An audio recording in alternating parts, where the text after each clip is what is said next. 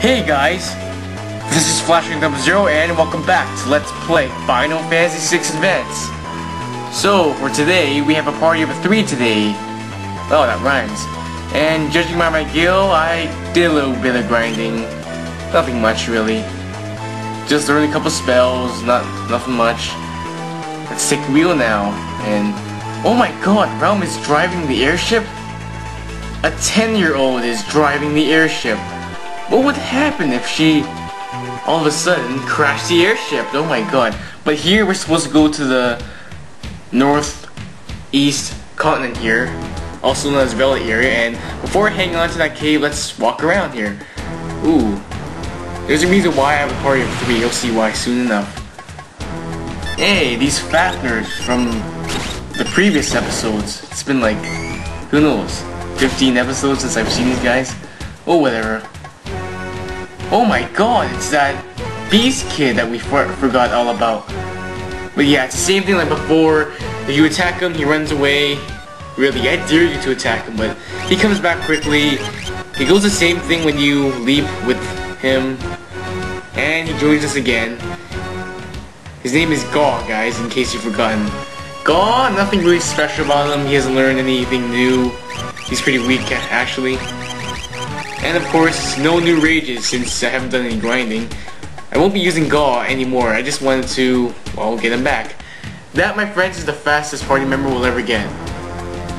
And I took some time to, well, heal up and get some new party members. But here, we have the cave on the Veldt area here. Ooh, what's that? Yeah, I should have paused there for a little bit and actually said I'm gonna go back to the airship now and I'll bring it back. I should have said that before, but okay. And there's a reason why I put Relm in the lead here. Let's see what this takes us. Nowhere! Nice! Okay, backtrack and follow Interceptor now. What do we have here? Ooh, a new enemy here. Twin Scythe. They are weak to fire and, well, if you attack them physically, well, they counterattack with Drain Sickle, which is the same effect as Drain. Oh well, there we go. Easy enough. And we get a Poison Rod for that. Nice. Probably won't use it, but whatever.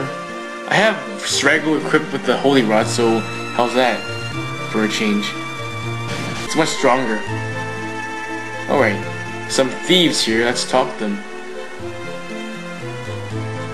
Dinosaur? How's that possible? We don't see them in the grass or forest.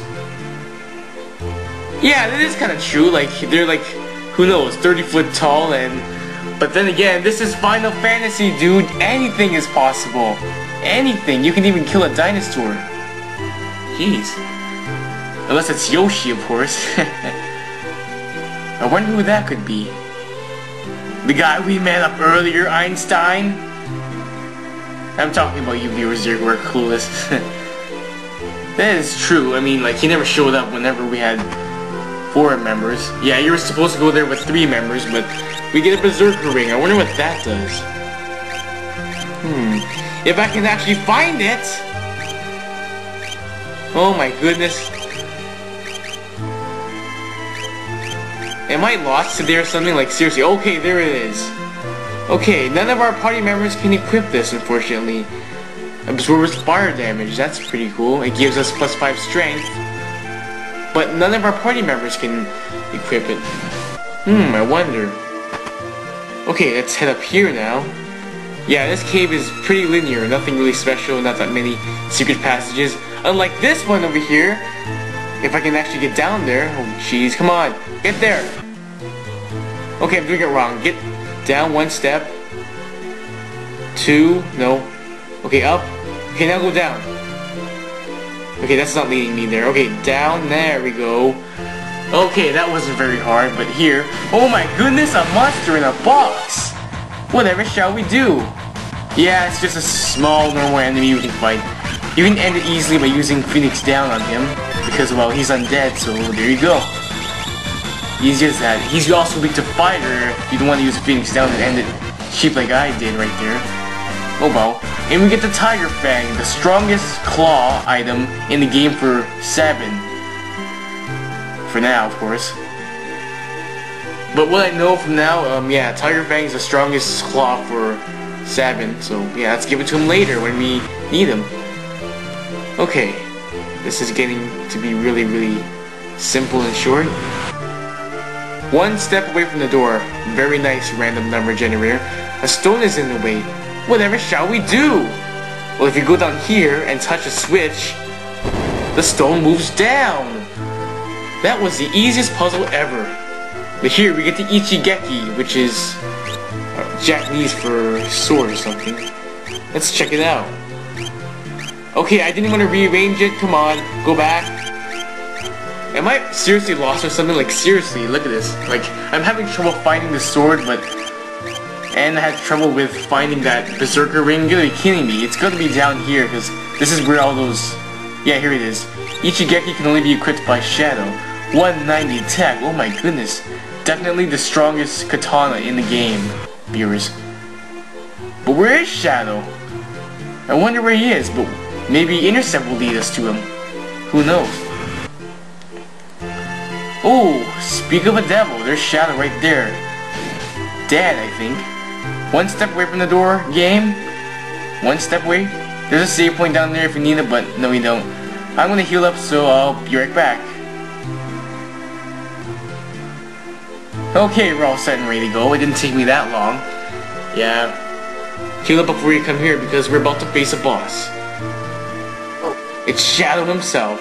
No, I'm just kidding. Yeah. He's wounded, of course. Probably even dead. Who knows? Oh my god! Holy crap! I got you there. But yeah, here's a new boss here.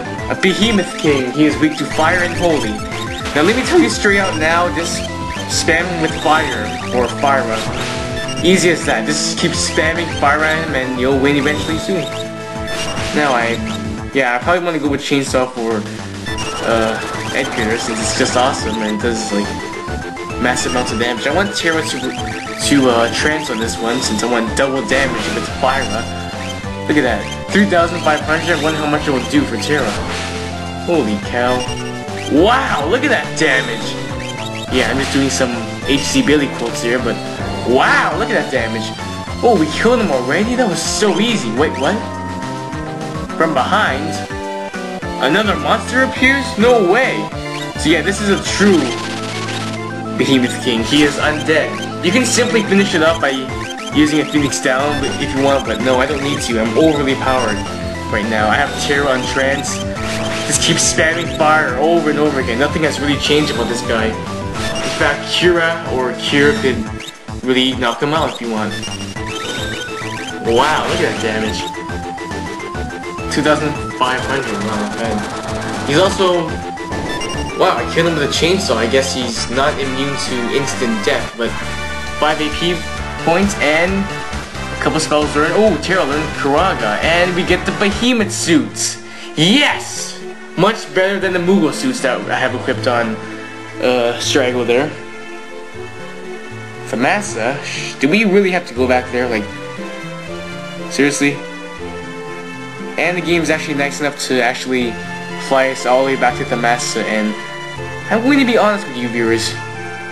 I forgot where Thamasa is, and judging by what happened earlier at the Falling Continent, I forgot to mention earlier, if you didn't wait for Shadow, well, it's a different approach. It would actually be Relm lying on the ground there, not Shadow. Now if you saved him, there you go, you did the right thing. Good for you. You saved the best character in the game. Well, possibly, or the one with the highest evasion in the game. Anyway, he's our only ninja in the party, so there you go. Oh my, what a nightmare.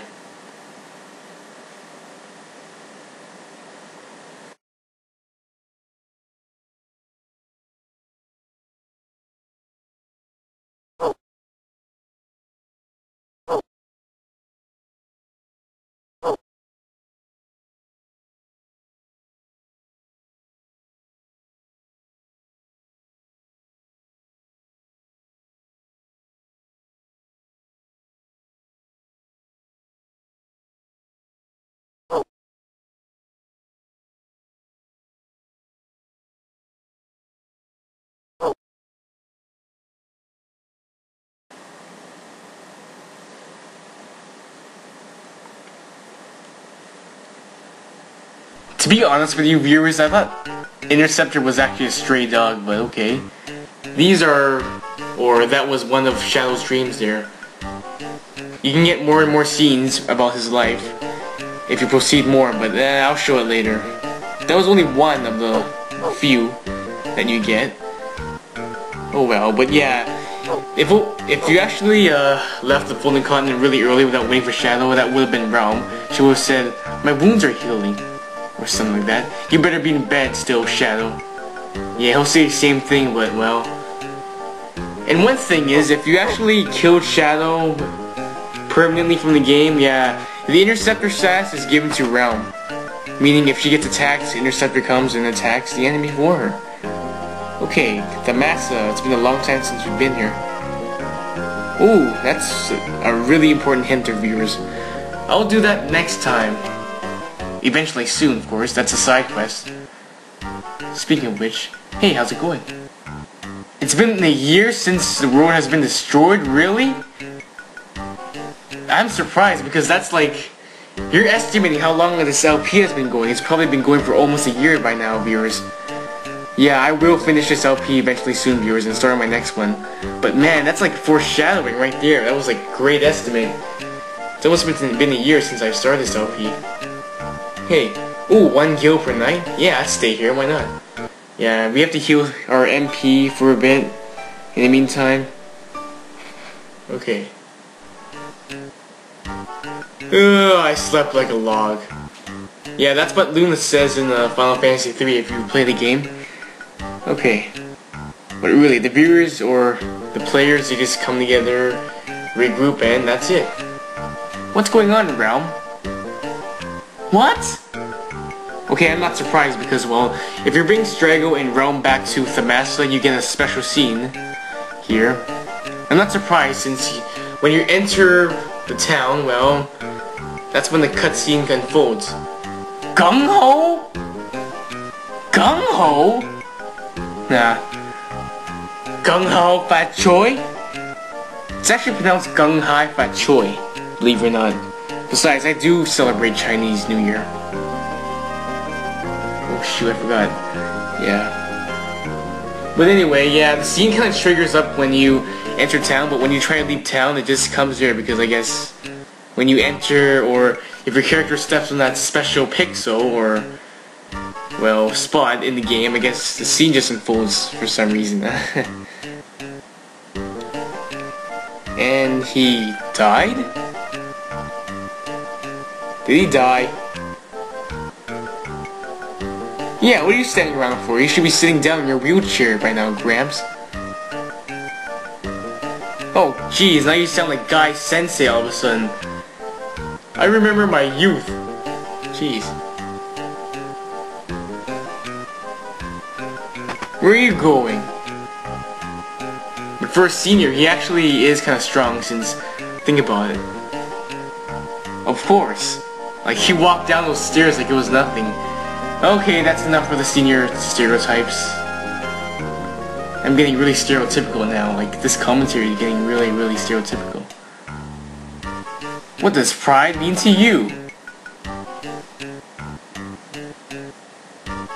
No, it's just a matter of him being a really grubby old man who's trying to get back his pride and his youth.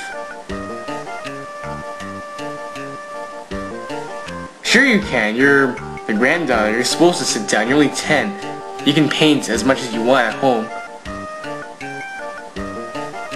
Ooh, nice. Little keyword there.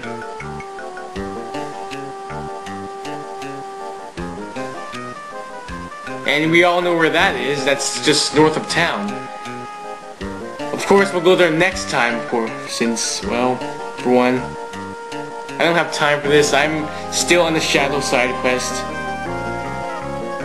A bat? Are you talking about an Esper or something? I don't know. Okay, let's go to the item shop here. What do they have? Wow, they have nothing that I want here. Wow. You don't sell shurikens? Come on, man. Jeez. Okay, let's get the heck out of here. But yeah, among exiting the village... Wow, very, very bad accent there.